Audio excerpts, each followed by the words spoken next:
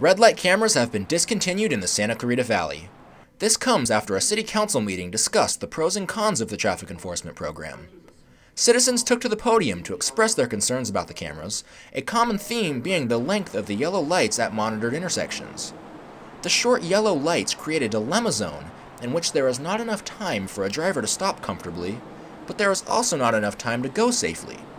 Citizens caught in this unavoidable dilemma zone are photographed and issued a $490 citation.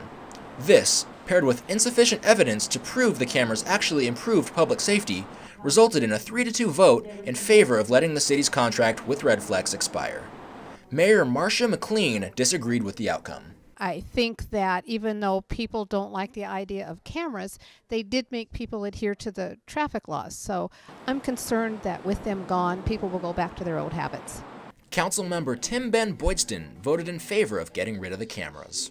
It's been a very unpopular program over the years. A lot of our citizens have been hurt really badly by it, and the studies have shown that they don't make the intersections safer. Not only has the city's research proven that the cameras do nothing to improve traffic safety, but history has also shown that the cameras' removal will not change anything either. Many cities have gotten rid of these cameras already, so I'm very confident we're not going to see a spike in accidents because of the removal, but we will definitely see a decrease in the unfair ticketing of so many citizens in this city.